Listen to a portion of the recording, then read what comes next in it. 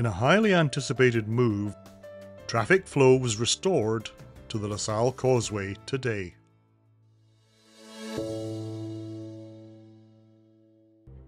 Although it had been expected that the bridge would open today, it was nevertheless a pleasant surprise to see the lining done.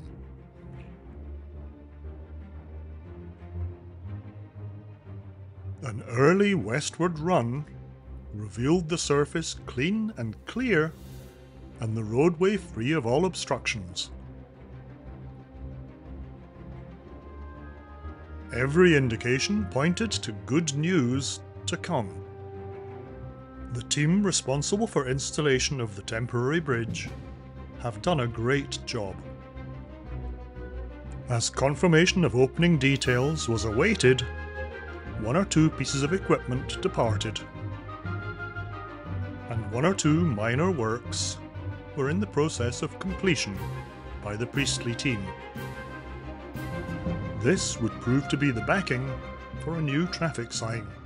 Final adjustments were made to safety fencing. As midday approached, staff from Houston began to remove the barrier fencing. Having heard an announcement on CBC that the bridge would open at noon, a small group of individuals was waiting. A flying visit to the West End, past the bridge operators, revealed another small group.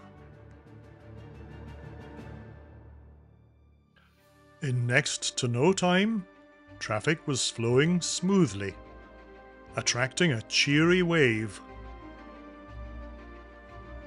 Motorists' salutes to bridge operators, the people who have suffered the greatest distress in this whole episode, were returned cheerfully. Of course, I would be failing in my duty as a chronicler if I didn't show you what driving the new bridge is like.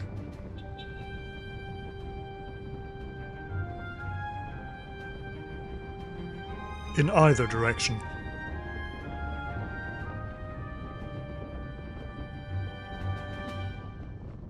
Whatever your mode of transportation, it already seems to be popular.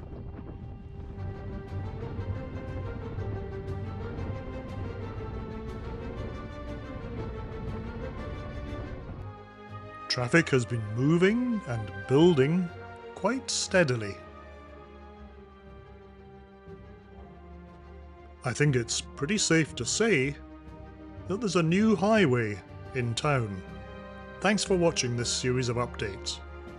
I'll keep you in touch with any developments, particularly when the temporary bridge is removed later this month. If you choose to subscribe, you can be more certain of catching any news.